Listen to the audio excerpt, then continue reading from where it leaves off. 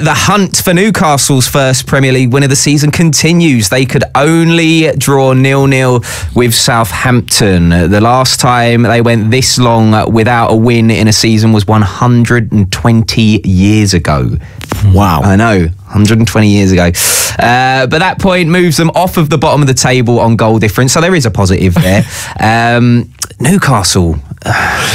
It's one of these things. I don't think we fully know what is actually going on there. I mean, you've got an incredible manager in Rafa Benitez. Amazing, and also as well, what he has done at Newcastle, I think with, the tools that have been available to him, does go to show how great he is. I've always thought, I think it would be interesting to see where he would be at now with the top 16, possibly. Well, it's interesting because I actually completely agree there. But I think the question needs to be asked that, should he be now under pressure to lose his job? Well, I've got an idea. Sorry to butt in. We'll bring in a Newcastle fan who can pitch in as well. Rob from the Roobenstein YouTube channel. Good afternoon, mate.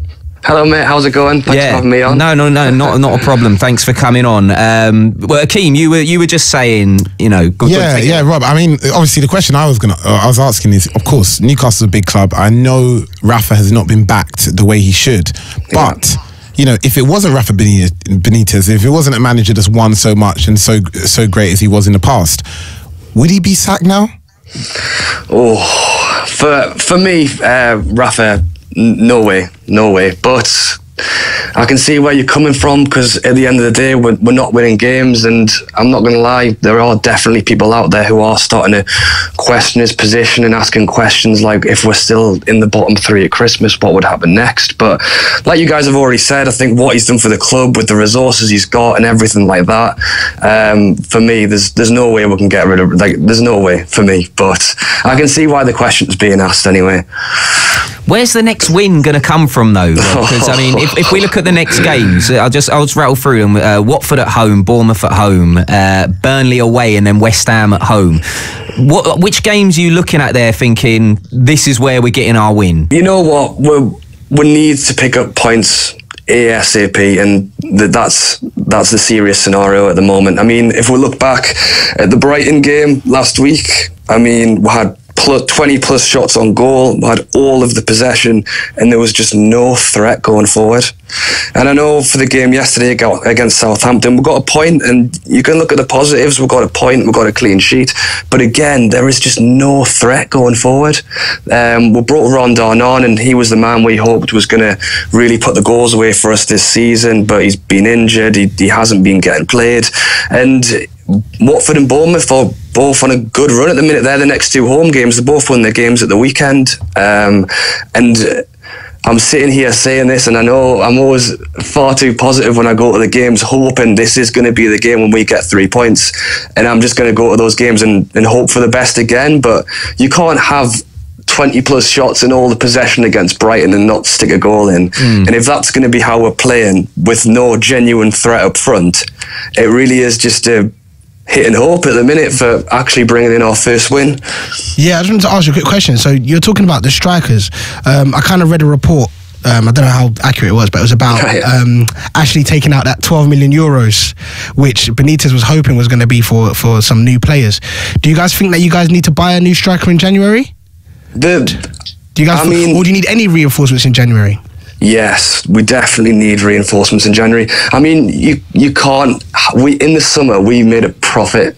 You've got the promoted teams coming up and spending the money. And I know we came 10th last year, which was a fantastic finish considering how tight it was down the bottom. And I know you can kind of look at it and go, it's the same squad. Shouldn't they be able to recreate that again this year? But when we're coming out of the summer having spent effectively nothing, and teams are coming up like Fulham and Wolves and spending all that money, you're going to struggle, because we were struggling last year, although we did get a good 10th place finish. But to spend nothing and hope to do it again when everyone else is spending, we're going to struggle. So I definitely think we'll need to spend in January. Whether we'll do it, I can't see it happening, to be honest, unfortunately, but we definitely need to. It feels a bit like, you know, I'm not a Liverpool fan, but a Newcastle fan, I should say, but it feels a little bit like Groundhog Day. You know, I hear Newcastle fans talking about this so much. We need to sign players. Mike Ashley's not giving them money to sign players. Are you so fed up to the back teeth of this conversation? Yes, 100%. It's just like hitting a dead horse or whatever the saying is, because we are. I just want to go to the game, have a pint, and enjoy the match.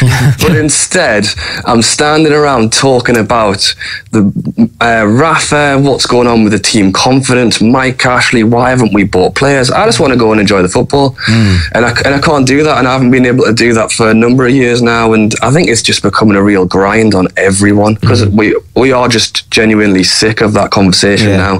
Just want some money to get spent, and then for everyone to just get 3 points and for everyone to be happy, to be honest. Well, listen, Rob, before we let you go to enjoy the rest of your Sunday, what's the feeling around you at games? Because obviously you've come out on the show just when Akeem asked the question earlier and said that you support Rafa and you think he should definitely stay. Is that the general feeling amongst Newcastle fans, or is it starting to get a bit split?